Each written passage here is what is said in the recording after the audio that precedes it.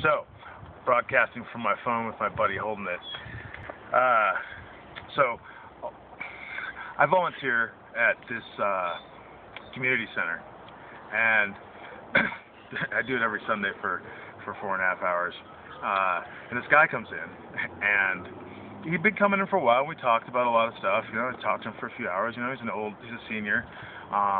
He asked me where he could stay, and I, tried to help him as best I could or connect him with people. Anyways, but he would come in, and I, hook him up with a cup of coffee, gave him some tips, so he could get something to eat. I get tips at, basically, because I do coffee, and sometimes people put their change in there. And anyway, so I gave him that, because that's pretty much all I had. But anyways, so the guy asks, tells me he's kind of hating life, right now. Basically, his vehicle is out of commission, kind of, because his radiator's got a leak, and so he can get from point A to point B. He lives in a Winnebago. He's been kind of traveling, but seemed like a harmless guy. Anyways, long story short, the guy asked me if he can stay back there, back where this community center is, and I said, hey, just like I would stay with anything, I don't have a problem with it. You can park wherever you want, go for there if you have it for a night. It's a community center. I don't care. However, I'm just a volunteer. All right. This goes to the no good deed goes unpunished. Well, this guy comes back to the police called me this morning. I didn't answer my phone. I was dealing with other stuff, and I didn't even know it was the police. But this guy called me like 5 times. The police called me, and they want me to give permission that he can park back there. But I'm just a volunteer, so of course I can't. And anyways, I called the older gentleman back. His name's John. We won't use any last names. Anyways, so the management at the place, this guy Parsoon, no last names again.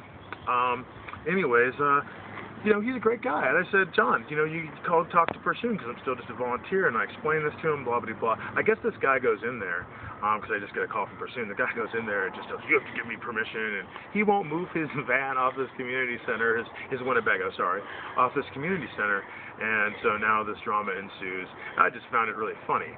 And I would still say the same thing, that I don't have a problem if you park back there. I don't. It's not my property. I don't have a problem. I'm not going to call the police about it.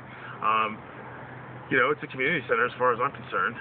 But there are some things, and they obviously Parsoon, the man that's the manager, is a wonderful man.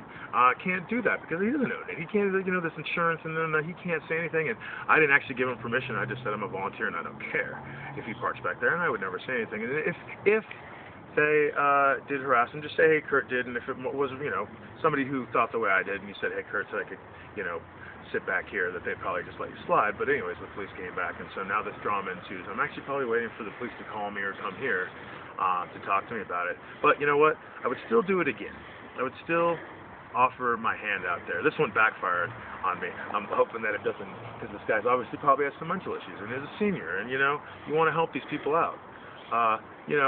But he's obviously a little crazy. My buddy's telling me that he saw on Sunday that he wrote all these permission stickers on his Winnebago, that the manager is, I gave him the name of the manager, of course, it's a community center. And he wrote this guy's name that he'd given permission, so he's kind of, he's probably got some mental issues.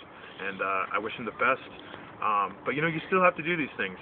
And no good deed goes unpunished. Well, whatever. So I'm not punished. Try to help a guy out. Shit happens, and we just keep doing it, and we just keep doing it every day. And thank you for watching.